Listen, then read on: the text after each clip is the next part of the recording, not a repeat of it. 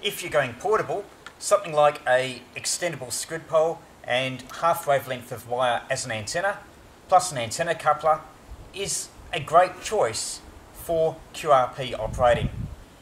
Problem is though, is that if you're flying, then something like this screw pole is too long to take on as hand luggage. And you might want something a bit lighter anyway. A magnetic loop like this is also beyond practical, especially if it's this size, solid metal, and doesn't collapse. Today I'll describe an unusual magnetic loop made out of kitchen aluminium foil. Another item commonly available I'm using is this little kid's floating thing. This one is 76 centimeters in diameter, though I have seen others up to 90 centimeters in diameter. The idea is we'll blow this up and wrap foil around it to make a giant fat magnetic loop.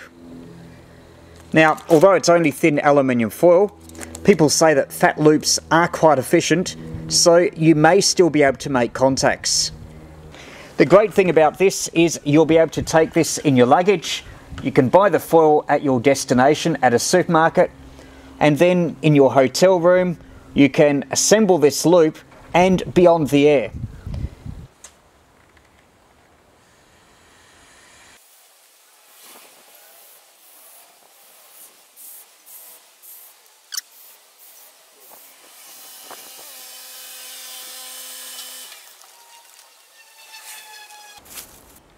Next step is to wrap it with foil.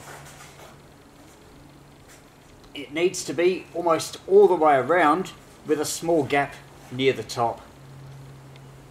That's where we'll put in the variable capacitor that will help tune the loop.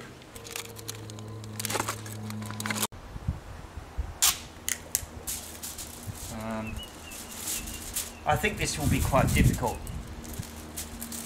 but bearing in mind this will be a loop only used for a short time, maybe only a few days or weeks, so it doesn't have to be particularly robust or last very long.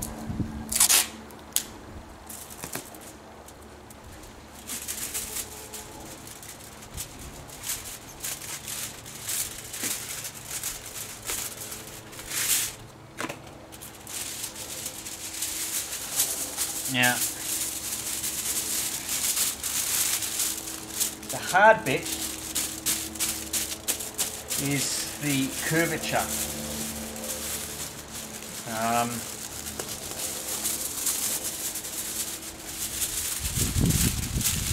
I'm not going to make this very tight.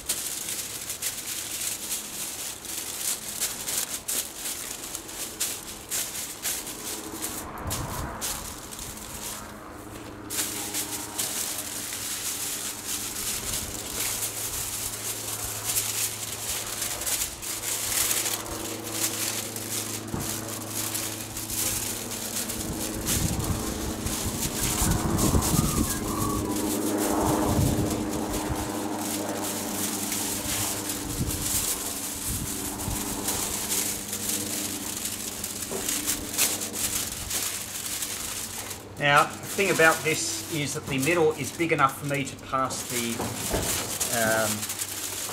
roll through.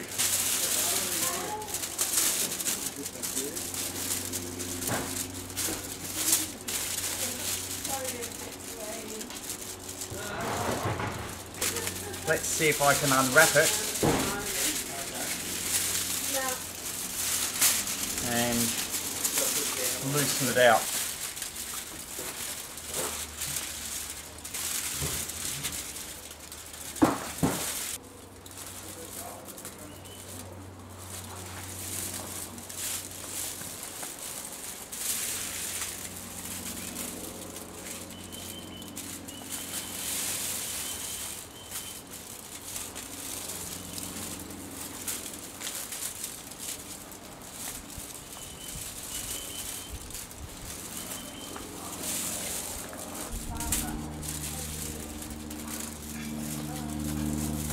I've got a bit of a gap here. It's about 7 or 8 centimeters. I think it should probably be smaller. I just cut it a little bit too small.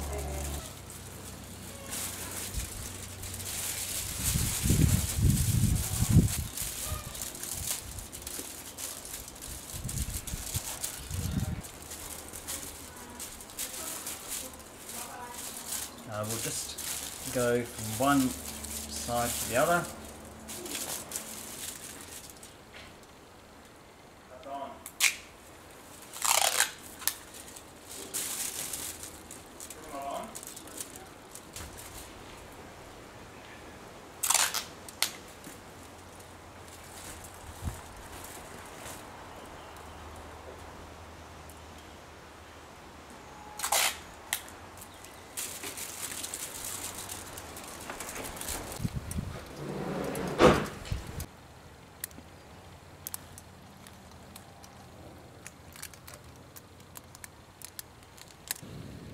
Here's other bits of the antenna.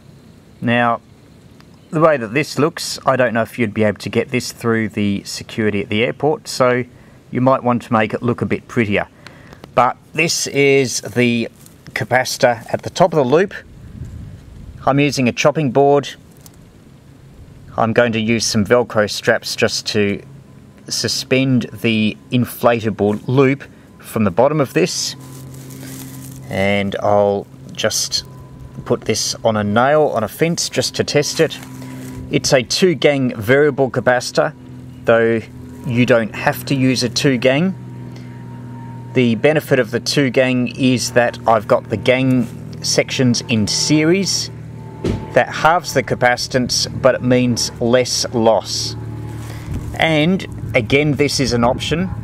I've got a trimmer capacitor across. It only goes up to about 25 picofarad, but that provides some finer adjustment, which could be useful for a loop where the adjustment is normally very fine, especially as I'm not using a reduction drive on the main capacitor. So I'll do the main adjustment on here, and then the fine adjustment just by adjusting this beehive trimmer. And the multiple turns means that it provides a finer tuning without a reduction drive. Now these are the 2 wires that go down and make contact with the foil loop. Really, it should be thicker than this. I'd suggest coaxial cable braid, maybe from RG58 or even better RG213, because the thicker and shorter this wire is, the less loss. Just having a look at the diagram, here's what you just saw in a schematic form. Oh, it's upside down. Here we are. The 2 variable capacitors in series.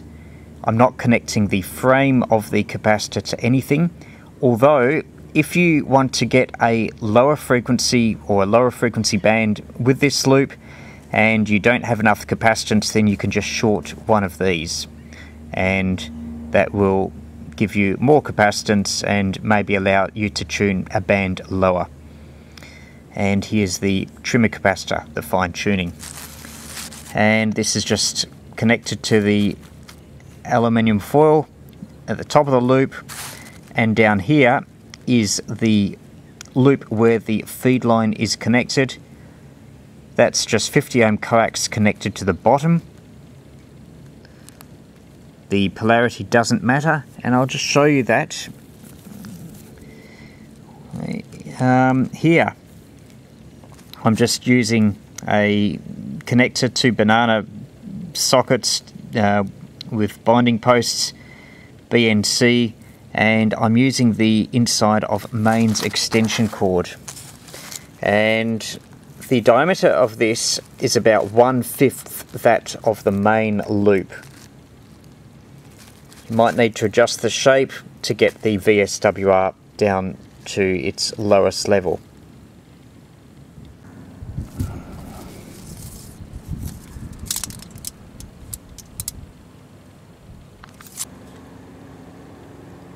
This is about 1.5 meters tall.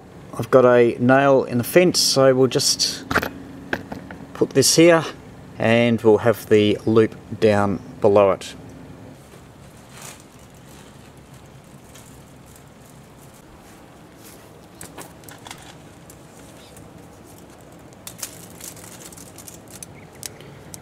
Next stage is I'll tape the wire from the variable capacitor, there's two of them, to the foil right near the end, or at least as near as possible.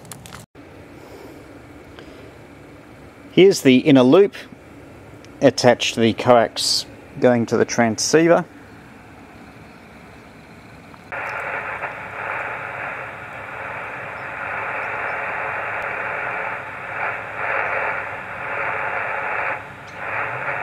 With the capacitor nearly fully meshed, I can get resonance at 14 megahertz.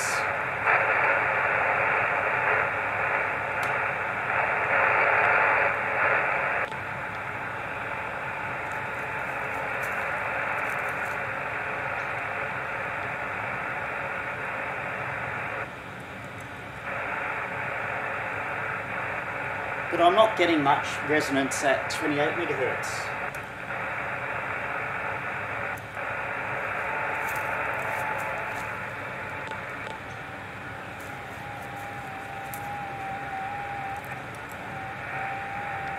There is, however, a peak at 21 megahertz, and you can even hear some FT8. But overall, I'm not very happy with it. I think it should be a lot sharper. I think there's other things I could do with the loop that could make it workable.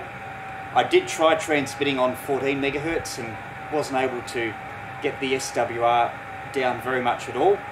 It was still way too high.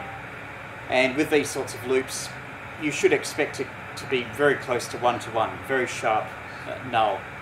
But I'm not doing that. So, yeah, I think it's got potential, but this one isn't going to be working for me. Other things I could do is maybe if I had more foil and was able to make this a full proper ring rather than just rely on the outside, maybe that's going to be better. Maybe I could experiment more with the shape, size, orientation or position of the loop that is coupling the OF from the transceiver. Maybe even another method of feeding it, like a gamma match type arrangement. So yeah, as you can hear, it's working as a receive antenna, but I'm not particularly happy as a transmit antenna. If you think something like this has potential, then let me know in the comments. Better still, build one yourself, maybe spend a bit more time than I have, and let's see if you can make some contacts with something like this. Please let me know how you go in the comments below.